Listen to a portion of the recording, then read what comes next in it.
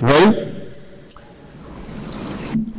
Article 1, see if now vote to raise and appropriate the sum of $2,700,000 by taxation, by transfer from available funds, by borrowing. How will that be, please? What's the motion? Borrowing, okay.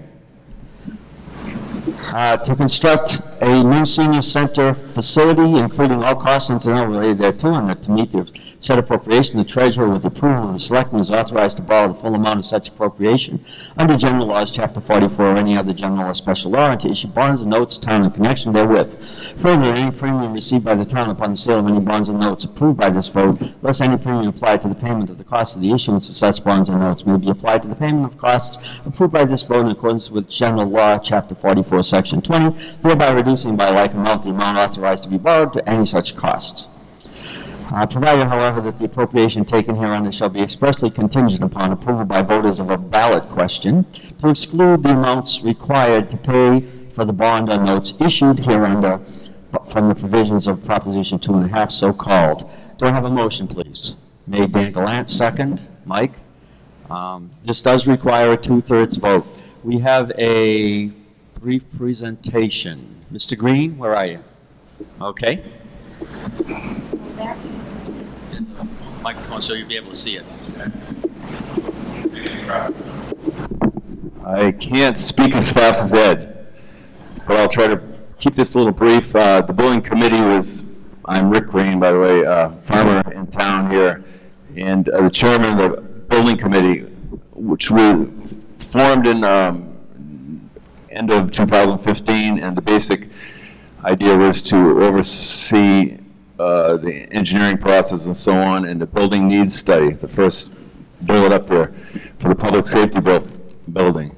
And also to utilize the $500,000 grant from Senator Brewer that was given to the town to go towards the senior center. So the building needs study was completed. There's a report on that that's been completed. And we provided oversight for engineering and design services for the senior center.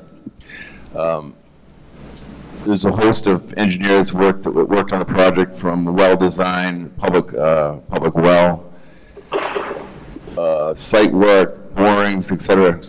Complete design package that was put together. So the goal is to come up with a firm design and a firm price for the citizens of Hubbardston. One of the complaints the last go around, I believe, was that it was a little too vague, and there wasn't certainly any firm price and a firm design. So we have that now.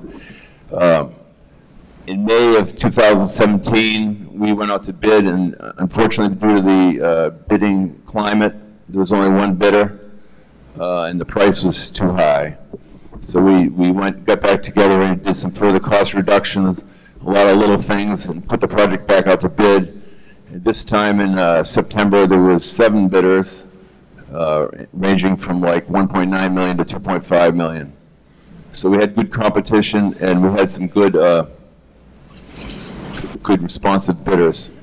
So I will spend a couple more minutes just to talk about the senior center, a little overview. Probably a lot of you have seen this. This is an aerial view taken from a hot air balloon last week where I was drinking coffee.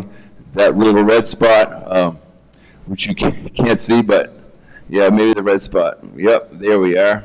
That's about where the senior center is going to be, across from Go Green Manufacturing, and right near the Curtis Field, across from the Curtis Field. Next slide, please. This is a great slide, but let's try to see what we can see here.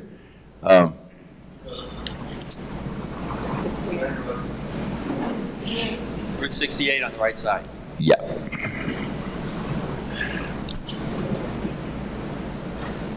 Okay, let's go to that one. That's perfect.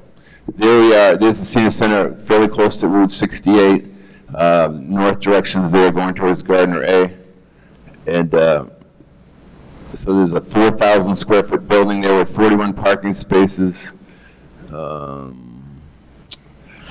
The driveway over to the left, going horizontally, is going to the future public safety building. And there is a public water supply well down further off to the left.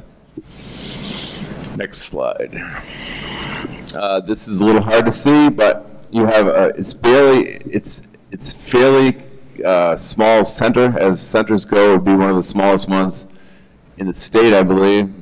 The entranceway is at the curved entrance, curving up on the top of the entranceway. There's a vestibule. It comes into a lobby, and the large building, a large room on the right is a multi-purpose room that's approximately 34 by 38 feet. There's a commercial kitchen down at the lower right corner. There's office. There's a wellness room for health screenings and so on, and there's a classroom and some bathrooms, and that's about it. That's where you are, about 4,000 feet right there. Little patio outside.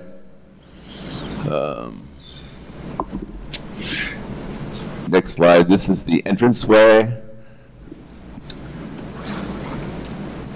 Okay, there's the entranceway. Nice features inside the building, well insulated, of course. Everything's to current standards, of course. The building code is quite stringent on these kind of buildings as far as handicap access, constructional details, bathrooms, etc. And there's the patio area.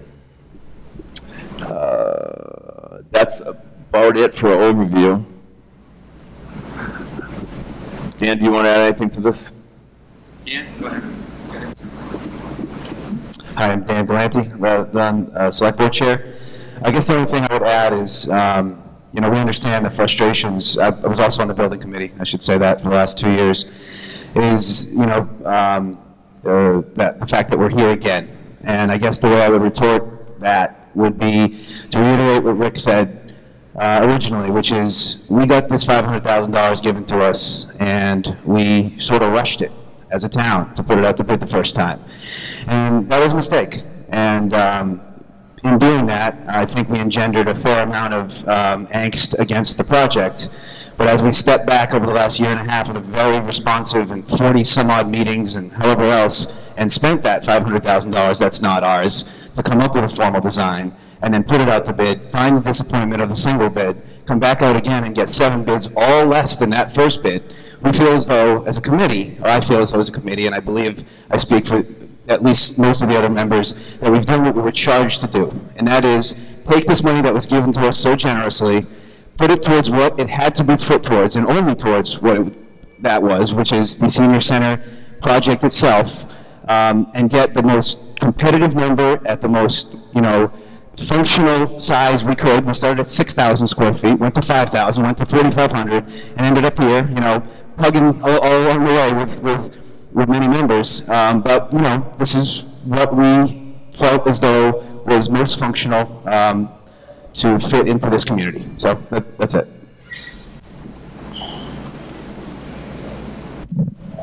Thanks, Dan.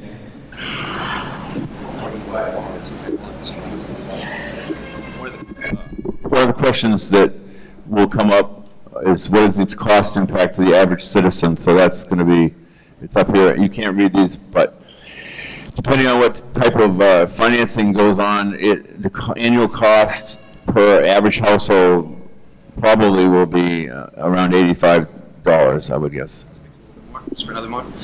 So yeah, so there are a number of different options as far as how long to borrow for. And again, that's another bone of contention, and I understand that as well. But so we evaluated 12, 9, some big number of options, and that still has not been selected yet. But the most logical ones are called level debt options, which are just basically a certain fixed cost per thousand for a 20 or 30 year period were the ones that we came across. And based on an average town value of $250 some odd thousand per household, per house, the average impact for those 20 to 30 years would be 85 to 100, or I'm not looking at it, but whatever it is behind me, per that value house. So that's it. I think most of us came here tonight understanding how we wanted to vote on this. Are there any more questions, or are we ready to vote? Laura? I have a question. 111 Hale Road, Elora Overstreet. What are the costs involved in maintaining and staffing this building once it opens? every year? How many more positions are needed in town? How much more manpower to maintain it? Dan? Hi. So, that's a question obviously we knew would come up because it has before, and it's a logical one. And, it's interesting on how to answer it. So there's no question that there is additional maintenance required. It's an additional building. The early answer to that is that it would fall under the current guise of the DPW, which does have maintenance of the buildings within its, purview. Now, it's difficult to say exactly what sort of increase in manpower that would be for the DPW in their maintenance of it, whether that be snow removal and filling the oil tank and all that other stuff. There would have to be some augmentation. I can't answer specifically. But one thing I would like to say is, over the last few years, we've really built up the pilot agreements we have in town with solar farms. These were revenue sources, significant ones that we didn't used to have. They're $20, $40, $60, $80,000 per year of additional money coming in that, yeah, we can just throw in the coffers and say, yep, we got a new thing, but or we can also, think of it in a different way, which is we've now got these new revenue sources, which are also going to be coming in for 20 years. Per pilot agreement, that's how they go, at a fixed amount. Why don't we earmark that for the functionality of a new facility? So I think that's the best I can answer here. So no additional staff to actually staff the facility? Well, the Council on Aging, there'll be an increase in hours and some of that. I'm not going to say that because why would we want a facility if we were just going to, not be in it? But, our current senior center, is staffed quite often. So, as far as additional office time, Rick showed you the slide there. I think there's one office and like another place to sit, but it's a bathroom, a function room, a screening room, a kitchen, and it's not really set up to have staff. So it's it's more just the Council on Aging and other seniors who are just contributing to the effort of having the facility. So one other question, because it affects the way I vote as well, is that there were 3 projects on the table. I know you're probably going to be coming back to us for the other 2. What's the foreseeable range in asking for those other 2? And if we've already got this debt exclusion on the table at this cost, plus every year an extra 2.5% to 3% increase in our regular taxes, and once you start piggybacking those projects, you're looking at a huge, huge cost amount here. Well, okay, so which other 2? The PSF and the town hall possibility. Okay, so PSF would be public safety facility, right, and town hall. So I can't speak for everybody by any means, of course, but the reason that things haven't gone further with the public safety building is because even though when the building needs study was done and the interest level for a public safety facility was high, higher than the senior center even, because we did a town-funded study on the costs of this public safety facility, of which Rick and I and the remaining members of the building committee were part of. It was $25,000 authorized a couple of town meetings ago by the town. When we went through the many meetings with police, with fire, with the architects, regarding what you need to do to be in compliance with terms I'd never heard of that have to be related to holding cells and other things with a public safety facility, the costs were significantly higher, 2 to 3 times higher than the senior center itself. And so because that wasn't really our charge at the time, we took the file that was given to us as far as a completed study and sort of put it on the side burner with no real discussion further after that. So I'm not going to say it's not going to be talked about in the future because there's energy for it, but as far as, how close we are to, standing up in front of all of you with that presentation in mind, I wouldn't venture to guess, but I can't imagine, anytime soon. And then the town hall, honestly, we've had more discussions about how to potentially move town municipal offices into a wing of the school that's empty versus building a new town hall. So that one I can't even entertain right now. Okay, thank you. Yes, sir. Your name, please? Good evening. Kevin Maycumber, 24 Mount Jeff. I got 2 questions, and I think I speak for a lot of the people here. We're really trying to wrap our heads around the $2.7 million. just from my experience, I head up engineering for my company. We built some of the largest infrastructures in the United States for IT.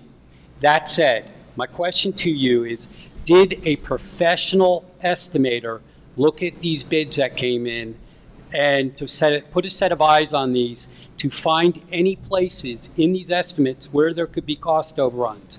As well, this is going to be a question to the attorney, what legal clawbacks do you have in that document to protect this community from us passing it tonight and then getting in, oh boy, we underestimated this, and we get hit with another $500 or $1 million that we are obliged, no way to get out from underneath that.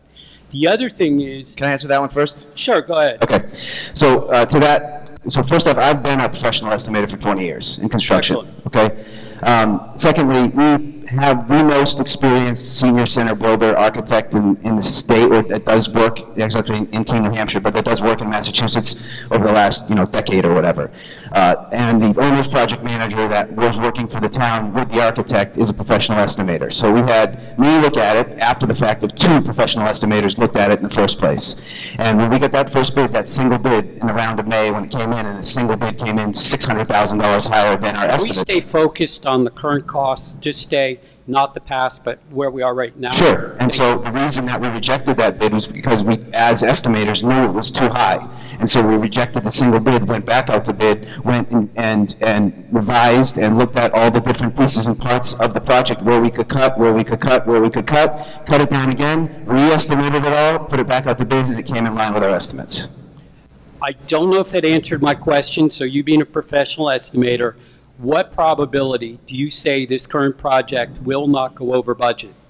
70%, 80%, 90%? Yeah, 80%, 90%. I think there's a little contingency that's in that 2.7 million already, because the bid that came in, the low bid currently, is in approximately 1.9 and change. Then there's site work on top of that and other things that our professional estimator that we hired for this, our owner's project manager, has added to that number. That is in the 2.55 range. This is an ask for 2.7 specifically to have contingency so that we don't have that situation come up. So as far as the complexity of the design and the unknowns going into this, we've done boring logs. You haven't been in construction a long time. A lot of times you get in trouble when you don't do boring logs. You don't know what your soil conditions are. You don't know this and that. You get into the project, it's all change orders. All that's been done. Understand. My final question.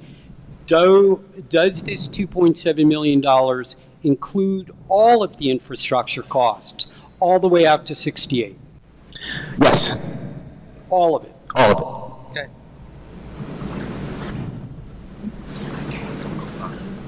Yes, sir. Your name, please? Glenn Gregory, 11 Joy Lane. Online, there's the Hubbardston Town Forum, and many of the concerns, I believe, were certainly financial. We spoke back in, I'm sorry, the concerns were mostly financial. So I'd like to talk to you just the financial side of things, just briefly, and the value for that. So we're looking at something in the order of $22, $25 a quarter to the increase of the average real estate bill. I know some folks would, if it's just $1 more, would not be for it. So I'm talking to the folks that are more on the fence.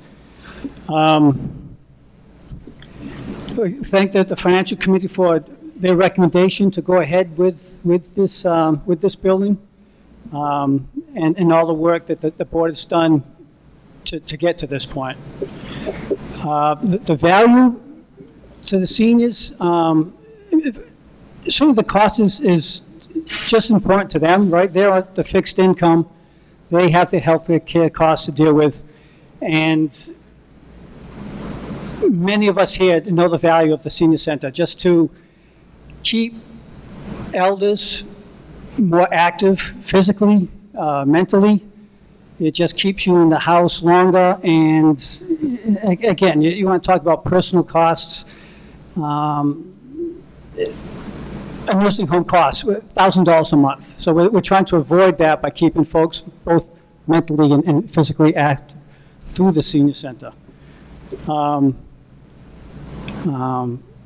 and I say senior center, and I want to draw a distinction that we use a senior center heavily booked during the day, but nights, not so much, weekends, not so much. So we're looking at this as a community center. And you get your parents and kids, their free time is mostly after school at night and weekends. So I think it's a perfect mesh, if you will, to fully utilize this facility when it comes about.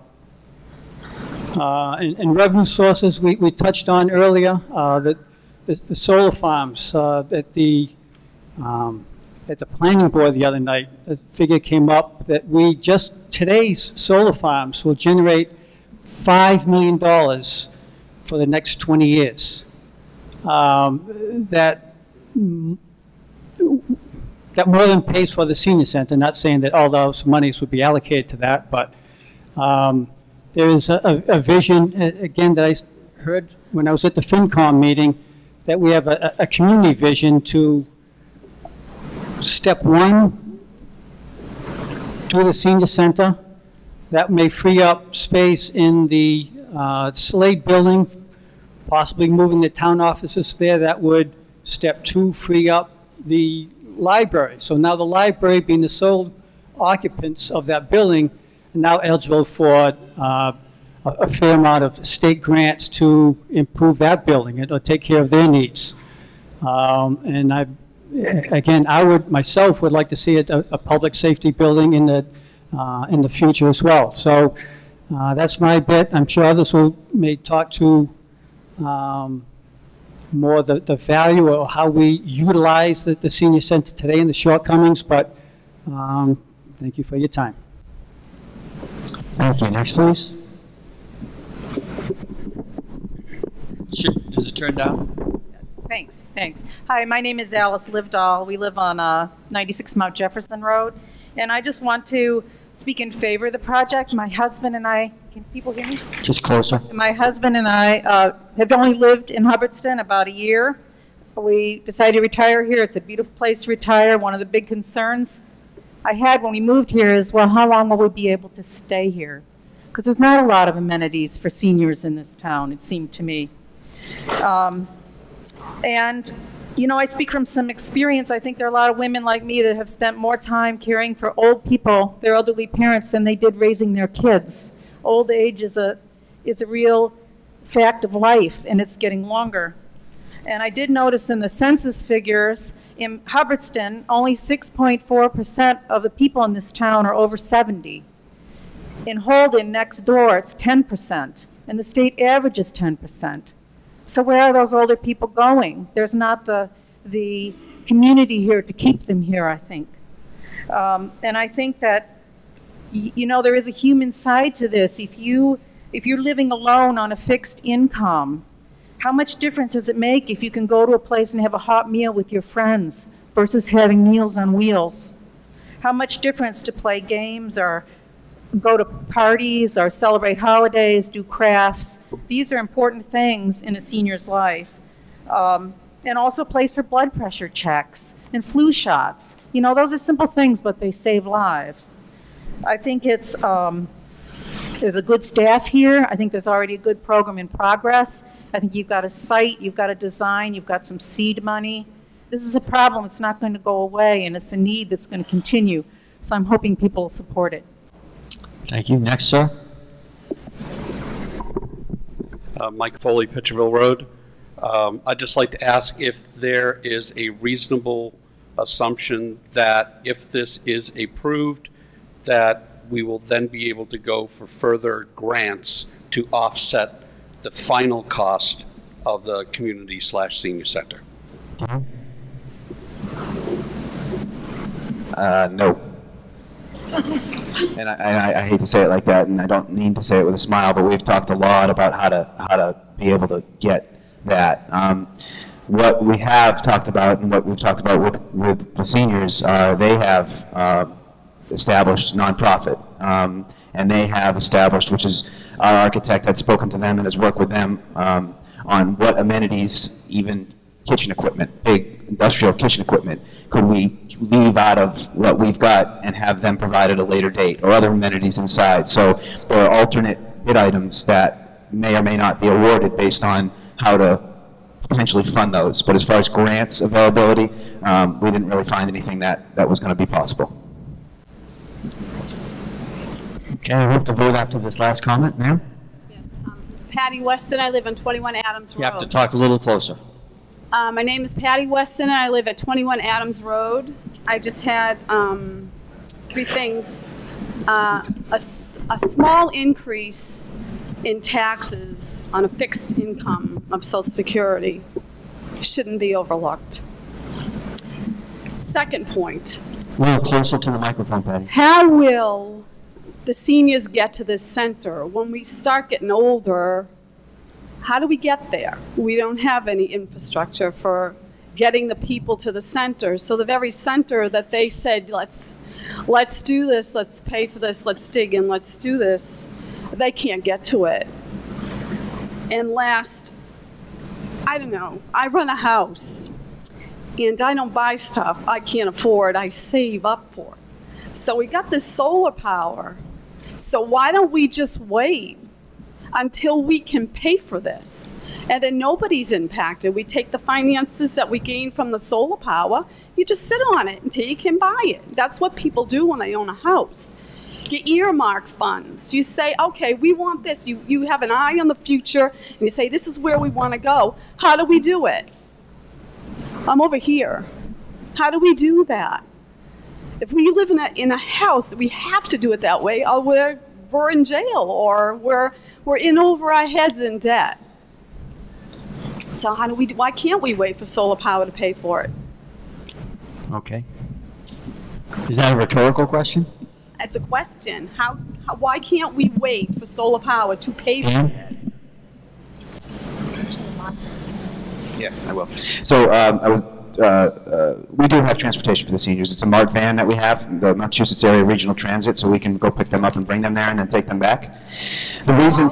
I'm sorry, from all areas of Hubbardston? Yeah. Like I haven't seen it. Okay. Yeah. Okay. So I guess that would be the first. The second is the solar money is nice, and I brought that up as far as answering a question to Rosemary regarding, potentially offsetting some costs and operating it. What many other communities have is other sources of revenue besides property taxes, and that is how they save money, through commercial and that sort of thing, and so they can wait. For us, we'll be waiting 18 years. So it doesn't seem to quite get there. So I guess that would be my answer to it, is that why it's presented this way here is because of the type of community we are. I guess I don't understand why $500,000 is a lot of money, why that can't just do it. You dropped your card. Thank you. Okay, I was hoping to move to a vote. Can we... I'm Larry Durian from 63 Berry Road. I'm on one of the boards. Last year, the small stipends we got were taken away, and it's fine. I don't need the money. But the point of the matter is if you can't pay your board members a small stipend, and you're that taxed for revenue, how are you going to build millions of dollars on buildings that you can't afford? And you just said it now. It would take you 18 years just to take the money from the solar farms to meet that. But in the meantime, you're going to have other projects, you're going to have other issues, other crises that are all going to seep this money. We've seen the government at the highest level to the lowest level go into accounts that they have no business in. And so therefore, we're going to end up being in such debt that nobody's going to want to move into this town, number one. I am a senior citizen. I'm over 70 years old. And I'll be honest with you, I don't want to see my kids carrying a hefty real estate tax because of a situation that we should never have gotten into. And that's building a new building. Be like me putting on an extension on my house when I'm already mortgaged to the hilt. It doesn't make sense. Now, some people may say, I love living in debt. I'm not one of them. And I don't want to see Hubbardston living in debt forever and ever and ever. And that's where we're at today. Can you tell me that we can really afford this? Really afford it? If anything happens, will you say that you've got money to back you up? Have you got any money in the bank that you honestly say it's ours? We're drifting away from the thing. Do you want No, I'm not. I'm saying that we can't afford this. That's what I'm saying. Okay, you've made your point. Okay. Okay, thank you very much. Next, sir. Go ahead.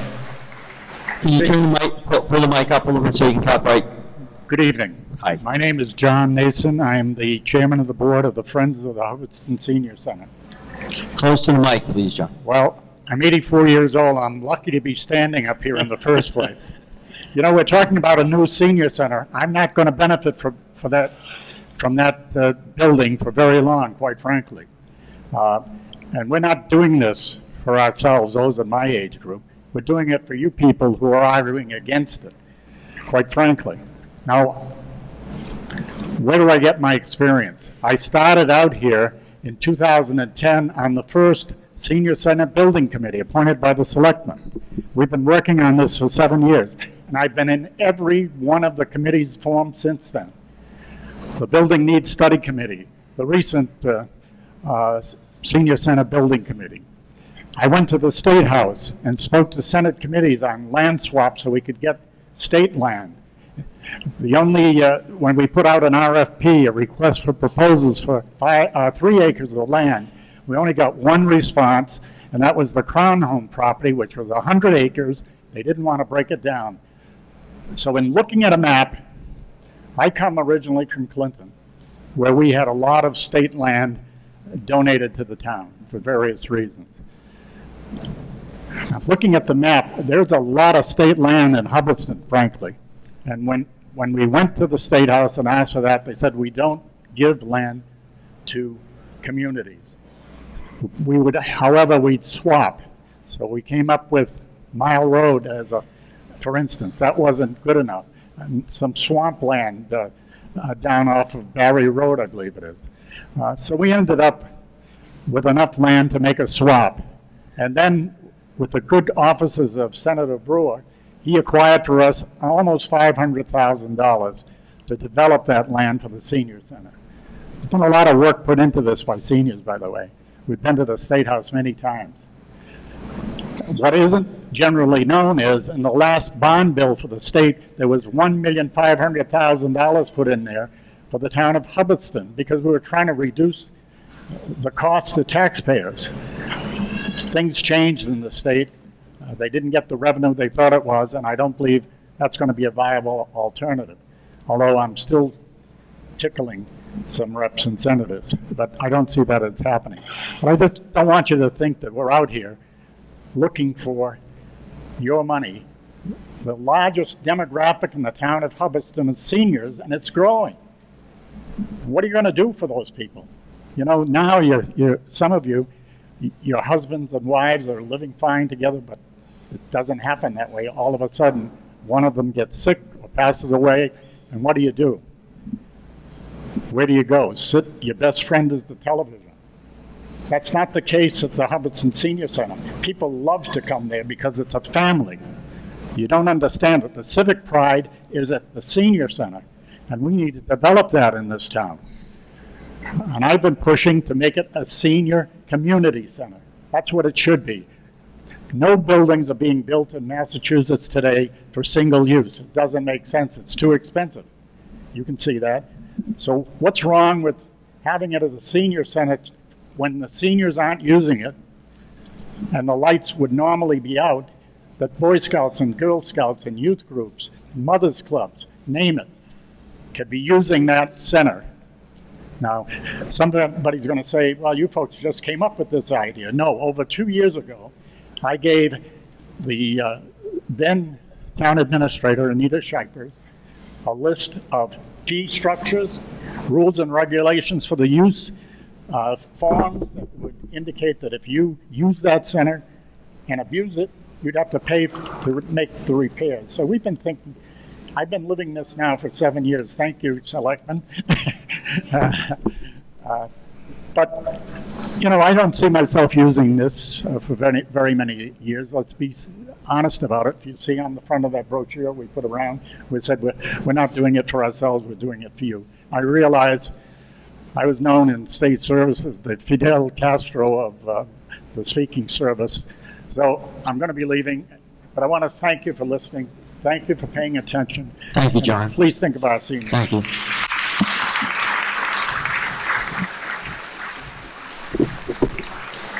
Mr. Ritchie? Thank you. I'm Vinnie Ritchie. I think about this project, and to be honest with you, I don't believe I was completely decided until last June when Bonnie Cunningham addressed this group. And she brought me back to about 20 years ago when we had another interesting proposal for funding, and that was for our recreational field that we have. At that time, and Bonnie reminded us that all the people who are supporting the senior center today were very much in favor of supporting the rec field back then, in spite of the fact that their children had grown up and left. 20 years ago, I had 2 children. I was in favor of the rec field. I think that particular beautiful place is one of the greatest assets that we have in town. I think Bonnie was right. She was right about a few things that evening, but she certainly was right about this. This is an asset that the town of Hubbardston is going to use, not only for the seniors, but for the community. But I'm also a taxpayer. And when I look at the figures up there from $85 to $105 annually, I say, wow, if I divide 105 by 12, that's $9 a month, thereabouts. But if I divide that by 30, it's 30 cents a day. I'll pay it. I hope you can see yourselves also ready to do so. Okay, we'll move to a vote, please. This requires a 2/3 vote, so I will need my counters that I asked for early in the meeting. You have a purple card. All in favor of Article 1 as read, please hold your card up and keep it up until it's counted.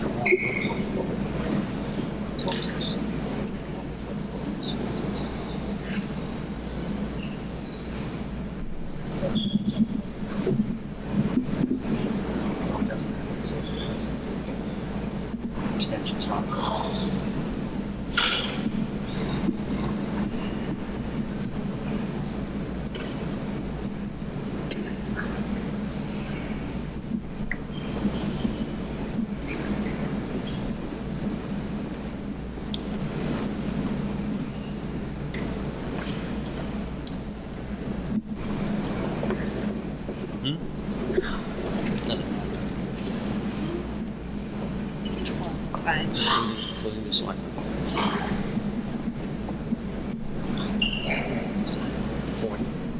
Including people at the front door? Okay, thank you. All those opposed?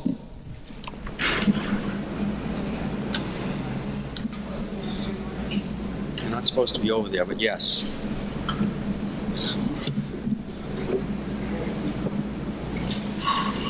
Close. Passes by 10. That's possible.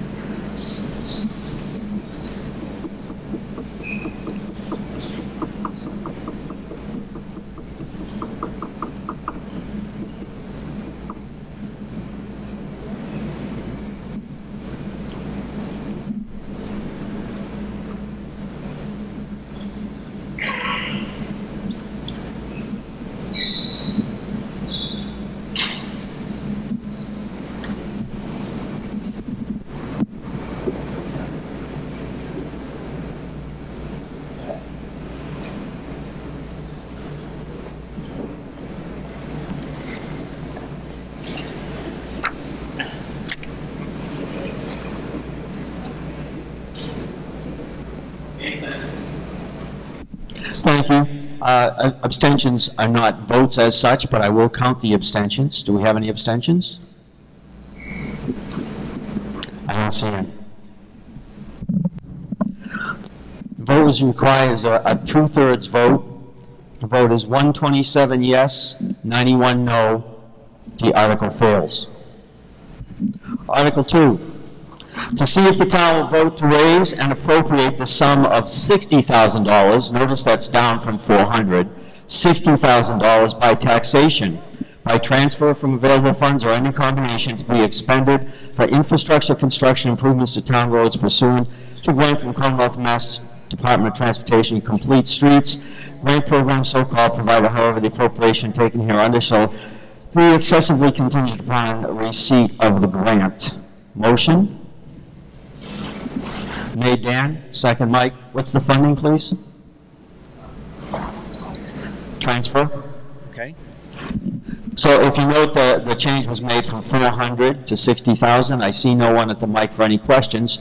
We'll move to a vote. All in favor, please raise your card. All opposed? Abstain? The motion carries. Article 3. I'm not going to read the cross-outs and things on this, but I'll read the text. To see if the town will vote pursuant to the provisions of General Law, Chapter 44, 53E and a half, to authorize our new revolving fund account for fiscal year 18 called Hubbardston Special Events Fund revolving account as set forth below, and to transfer any and all funds on deposit in the Hubbardston 250th anniversary revolving fund account and the Hubbardston Special Events Fund account, such that said Hubbardston 250th anniversary revolving fund shall be discontinued, and to change the language of the authorization as follows. The new language is in bold and the deleted language is stricken. We have a motion. Made Mike, second Dan. If you see where it's stricken and you see the bold language below the stricken language, I don't see any questions or discussion. All in favor, please raise your card. Opposed? Abstain? The motion carries. Article 4. Again, I'm not going to read A and AB, but I'll read the first part of it. All earth removal operations in existence or which pre-existed in Hubbardston on the effective date of this bylaw shall be subject to the requirements stated herein and according to the following. So this is a bylaw. It's not a zoning bylaw, so it's a simple majority. Mr. Ritchie, quick explanation for us? Yes. Oh, I'm sorry. We need a motion. Mr. Ritchie? So moved. Okay, second. Mike? Go ahead, then. Vin Ritchie, Chairman of the Hubbardston Planning Board. These articles, 4, 5, and 6, I have a report to read to you on. But basically, they're housekeeping articles. In the interest of keeping it brief, I'd just like to say that nobody came to any of the hearings that we had on Articles 4, 5, and 6, and that the Planning Board recommends adoption of them. Thank you. I'll go back. Any other questions? Comments? Yes. Hi, Faye Zukowski, Ragged Hill Road. How many pre-existing sand pits do we currently have in Hubbardston? Vin, do you have the answer to that? How many pre-existing sand and gravel pits do we have?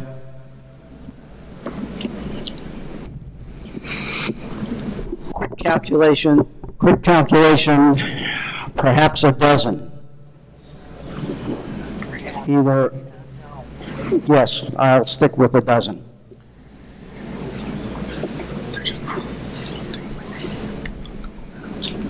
Hello, I'm Laura Foley from 12 Pitcherville Road. I am no stranger to the sand pit issue in this town. I do have a question about this pre-existing operations. This seems to seek to establish a new law to affect things that happened in the past. And in some, I don't know how long in the past some of these sand pits have remained in the state that they are in, but it's concerning to me that this is a law, a retroactive law, to fix a problem that didn't exist a while ago, and I was wondering if the planning board could address that. Mr. Ritchie?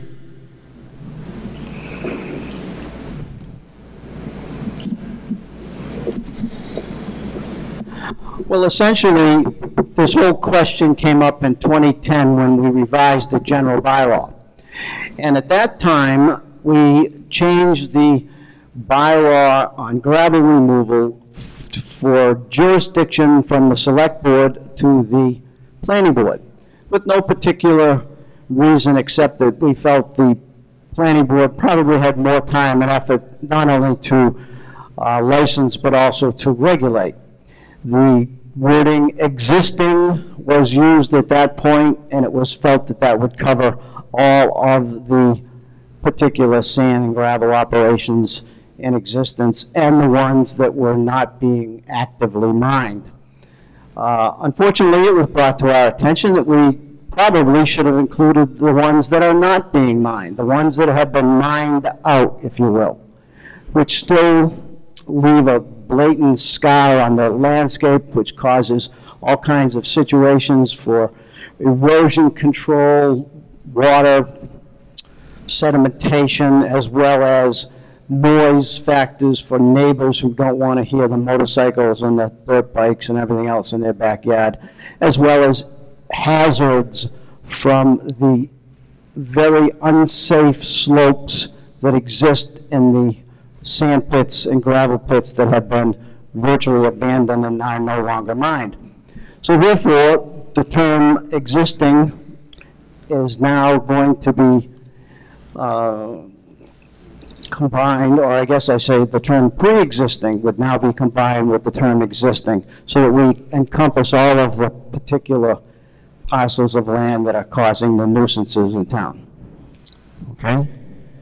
Second time? Yeah, I actually had a follow-up, but, so what is the town's plan for these sand pits that are pre-existing and that virtually, as an owner of a sand pit, if you were, what is the interest in coming to Hubbardston to finish it if there's all these bylaws now to prevent you from even utilizing it?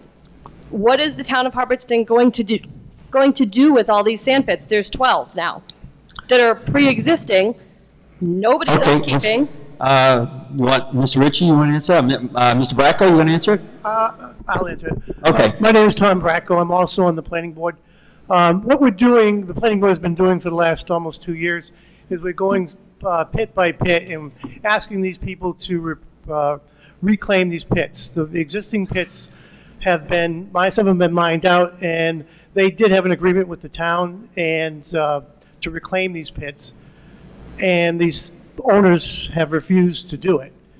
So this came up in one of the gravel pits, and it's merely a clarification of what the law is saying, and we're just trying to clarify that. But we're actively trying to get all these gravel pits to be reclaimed. We're actively trying to get the pit owners to put solar voltaic systems in place, which will clean up the sites. They'll do the engineering, they'll do the work, and the town not only gets the pit reclaimed, but we also will get huge amounts of income from it. So this is just another tool, and it's actually, more than anything else, it's a clarification so we don't have to spend thousands of dollars in legal fees proving that an existing gravel pit once existed. Did you, I'm not sure if I understood, did you say that the pre-existing gravel pits had agreements with the town? Yes, most of them did, yes. Okay. Kind of. So what revenue are we going to see from these sand pits that are abandoned? Well, let me see. One, there's a gravel pit, and we really can't talk about people's proposals that haven't come forward yet. But we can talk about a proposal of 25 acres on Pitcherville Road for a solar farm up there. And they estimate that's going to bring $110,000 into the town every year. Okay, so if you multiply that by the, let me see, just the Marinelli pit is 100 acres, Don Norman Brown's pit's about 40 acres, the Fletcher's are about 300 acres. The potential that we can build some really nice buildings in the future of this town. Okay, thank you. Mr. Ritchie? just one further point of clarification to this lady's comments was there is a comprehensive bylaw in existence that does regulate the gravel permits, whether they are actively mined, inactively mined, or potentially going to be mined. And the idea behind the change in the bylaw was to make sure that people just don't abscond with millions and millions of dollars and leave them abandoned and a danger to the community. Okay, I see no other questions. So we are on Article 5. If you could hold your cards up. All in favor, please hold your card. Oh, I'm sorry, 4. All in favor, please hold your card up. Opposed? You know, I think I'll be more comfortable counting. Could we count, please? On the side. It is, but there were some people that didn't have their cards up very high. Could you do it again now? All in favor, please hold your card up. Oh, okay. All opposed? Okay, the motion carries. Okay, if we could go back for a second to number 3. The source for funding for number 3 is not available funds, but stabilization. I'm sorry, 2 is stabilization. To take it from stabilization, we need a 2/3 vote. We had the 2/3 vote, but I didn't count it. So if we could go back to 2 again.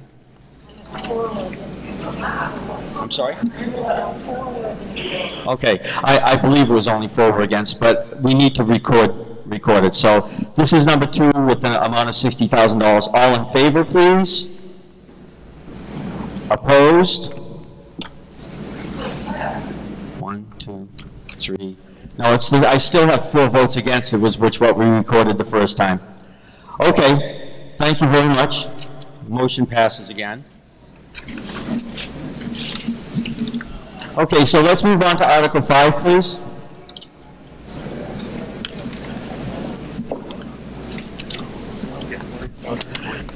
We have some slightly different wording, so I'm going to ask Mr. Ritchie to read the wording. This is a planning board article, and the language got changed a little bit as it went through from proposal to final. So the motion will be as Mr. Ritchie reads it, if you would like to follow a couple changes. So this is on Article 5, and the motion is a cash security of $5,000 shall be deposited with the town of Hubbardston before the restoration.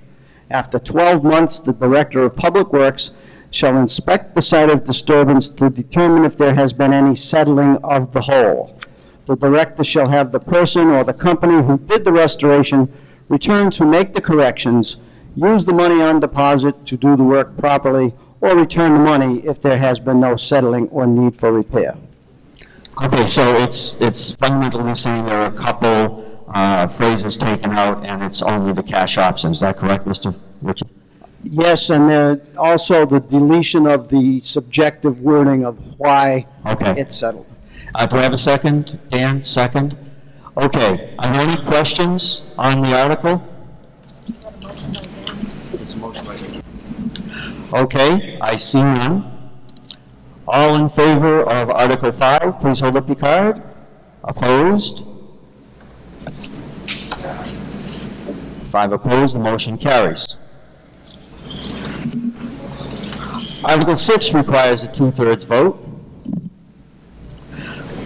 To see if the town will vote to amend the Hubbardston zoning bylaw, Article 2, definitions, Section 2.6, aquifer favorability areas as follows. The changes are in bold. Notice there is some striking as well. I'm going to read what it will finally be. Those areas shown on the Hubbardston map, aquifer map, as prepared by Places Associates, 256 Great Road, Littleton, Mass. 01456, dated September 2017. Do I have a motion, please? Dan, second. Mike? Are there any questions on this? I see none. All in favor, please hold up the card. We do need a 2/3. Opposed? 1, 2, 3, 4. 4 opposed? Okay. Abstain?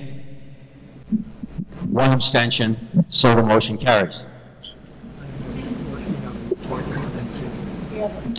It says it. Do you want it on there? Oh, okay. Early on. Nope. 5.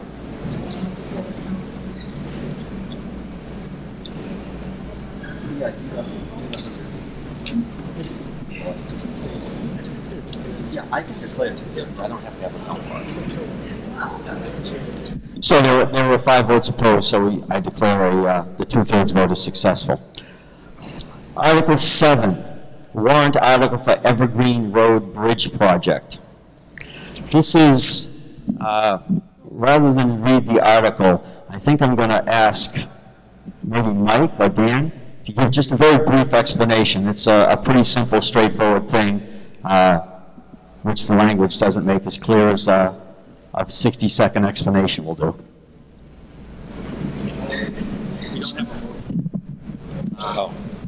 Motion, Mike, second, Dan. All right, so the real short answer on this is that the Mass DOT is actually repairing and replacing the Evergreen Road Bridge.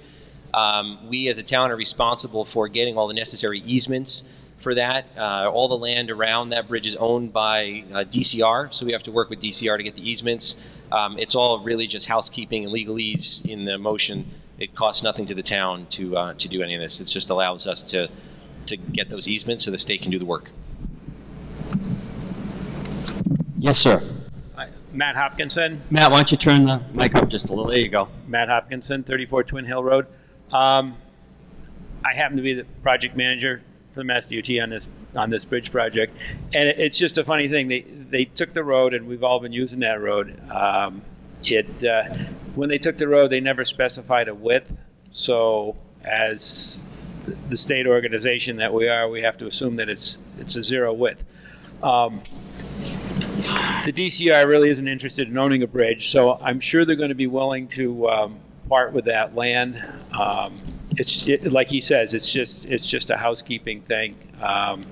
We do have to do a land swap for it, unfortunately, but there's no private land involved or anything else. So it'll be nice to get a new bridge. Thank you, Matt. Okay, I see no further discussion. All in favor, please hold up your card. Opposed? Abstain? 1 opposed. Motion carries. Article 8 requires a 2/3 vote. Citizen petition to amend Hubbardston zoning bylaw. We, the citizens of Hubbardston, submit this petition and the following changes to the zoning bylaw regulating placement of large-scale industrial solar development. The old language is listed and crossed. The new language proposed is 20.2.4, designated location. Ground-mounted solar photovoltaic installations greater than or equal to 250 kilowatts DC are permitted only in commercial, industrial, or solar overlay districts. Ground-mounted solar photovoltaic installations less than 250 kilowatts DC are permitted in all zoning districts in the town of Hubbardston as of right. Do I have a motion? Motion made Dan, second Mike. Discussion.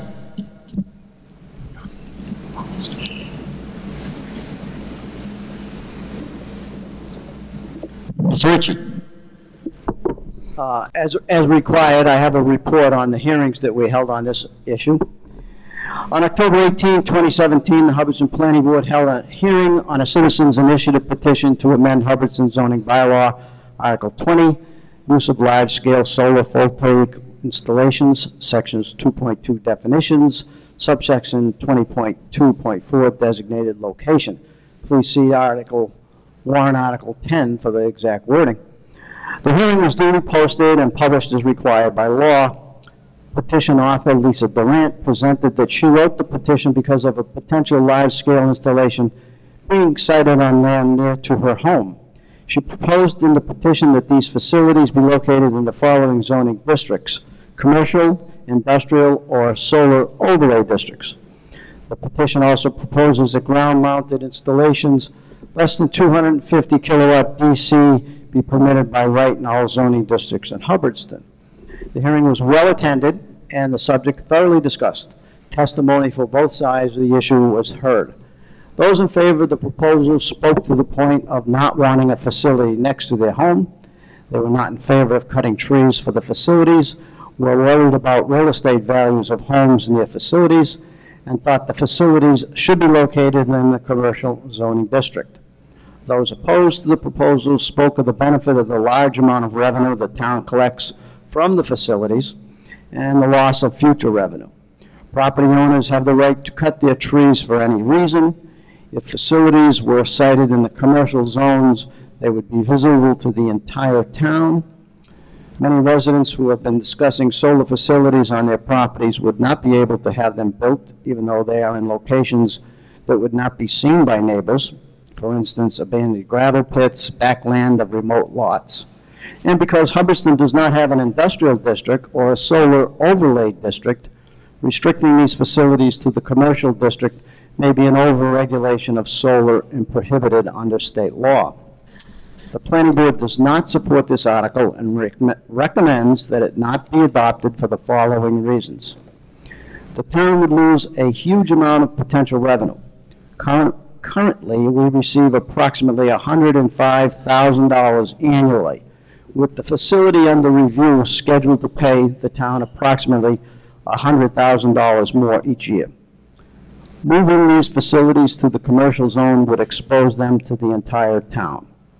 Adoption of this amendment has a high probability of being in violation of Mass General Law, Chapter 48, Section 3, which states, quote, "No zoning ordinance or bylaw shall prohibit or unreasonably regulate the installation of solar energy systems or the building of structures that facilitate the collection of solar energy, except where necessary to protect the public health, safety, or welfare," end quote. Since we do not have an industrial district zone, nor a solar overlay zoning district, restricting it to the commercial zones will likely result in the amendment being stricken down by the Attorney General. We currently have 33 uses allowed by right in the commercial zone. The commercial zone for solar would limit the land available for these other commercial uses. Present solar facilities have not resulted in large swaths of forest land being clear-cut. To date, approximately 87 acres of trees have been cut. This constitutes approximately 1/3 of 1% of our land mass. Siting these facilities in the commercial zone would eliminate the potential of siting them on abandoned gravel pits, which would help the pits be reclaimed and where they would not be seen. Currently, our zoning regulates solar facilities through the following zoning bylaws. Article 7, special permits, Article 8, environmental and community impact analysis, and Article 9, site plan approval. These articles provide the town with the highest possible regulation under law. Allowing facilities of 250 kilowatt DC by right in all zoning districts in town would not solve the problem of keeping these out of sight. Theoretically, you could have a neighbor on each side of your property site a 250 kilowatt project which would take up at least an acre of land. There are many natural controls in town to the siting of these facilities. The location of substations that carry the power limits their locations. State and open space land, the Watershed Protection Act, and North Slope topography, to name a few. The influence citizens have through the public hearings of the special permit process in the regulation and the siting. The hearing on this proposal brought to attention concerns about this bylaw that need to be addressed. The Planning Board committed at the hearing to work on these concerns, but feels that this proposal is not the solution to the problem, nor is it in the best interests of the entire town. We therefore do not recommend its adoption. Thank you. Glenn? Yeah, most of the points were just made, so I'll keep this very brief. The solar farms are bringing in some serious revenue to the town, and obviously that's a good thing. It'd be funding other capital projects going forward. The other concern, I think, by citizens, excuse me, possibly the unsightliness of the solar farms, and voicing those concerns. Right now, the Planning Board has the power through the special permit to pretty much write anything into this permit, just to reflect the concerns of neighbors. So yeah, I would say that we would want to leave this as is, with my opinion. And again, for those two reasons, the special permit gives us the power, and two, it's a terrific revenue stream that, frankly, probably wouldn't come from any other industry. Thank you, Len. Yes. Hi, my name is Cindy Schlenner, and I live on Williamsville Road with my husband, and we are actually pursuing Borrego Solar, or they are pursuing us, to put a solar farm on our property, and that's the one that they've been referencing too.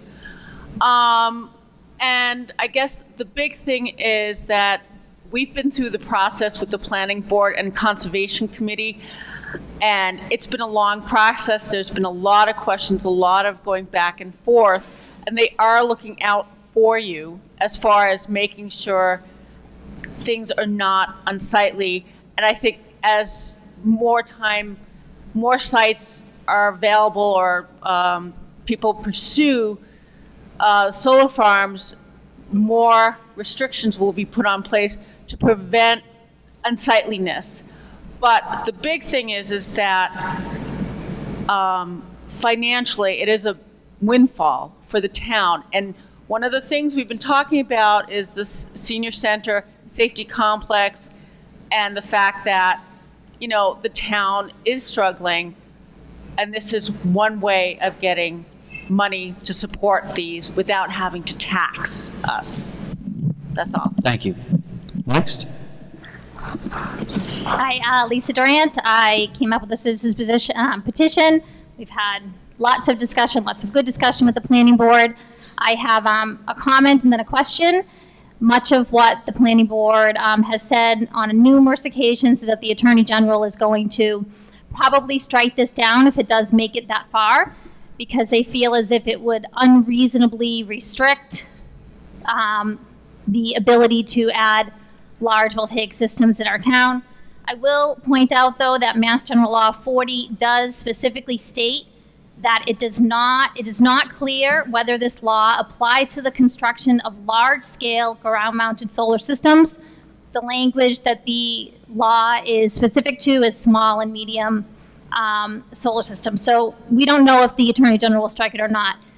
The concern and the issue is whether or not it's going to be in your backyard or my backyard or your neighbor's backyard. I have a concern with property values. I don't like the language as of right in any resident or any district in the town, which is a concern for me. And lastly, I would like the planning board to talk about whether or not they have considered or looked at overlay districts and what their thought process is moving forward, whether or not they would be interested in designating certain locations in town where we could put these large-scale systems so nobody has to worry about it being in their backyard. So. Okay. Next, sir. Hi. Stephen Hanley, Old Princeton Road. I just want to ask for a list of the citizens who wish to limit what I may do on my land so that they may pay the taxes on my land because they are effectively taking over my land. Thank you. Unfortunately, I didn't hear all of Lisa's questions, but I heard her question was for the planning board. Have you looked at an overlay possibility, and or do you intend to in the future? We have committed at the hearing the other evening that we would look at and review the bylaw as it is written. We realize that there are certain faults that perhaps can be corrected, and yes, indeed, an overlay district would be one of the items we would look at. Okay, thank you. Mr. Robinson, last of the question. Real quick, this proposal would restrict any future solar system to the commercial district. And oftentimes we think of the commercial district as somewhere else. Well, it's not. It's right on Route 68 on the north side out of town. And I just drove up and down there today and counted what was there. There's 10 commercial establishments, 2 of them of which are multi-business establishments, and there's 24 residences. So while someone might not like it in their backyard, they're pushing it into someone else's backyard. The other thing is, I think the law as it exists gives the planning board sufficient control over the placement, and I believe the people that are proponents of this are also interested in not having a eyesore as such, and they are, in the future, they're very much locating them out of sight in the backland on the proper topography, so it's sufficient, as Vince explained earlier today. Thank you. Okay. We do require a 2/3 vote, so if I could have my counters, please. All in favor of Article 8, please hold your card up. In favor of Article 8.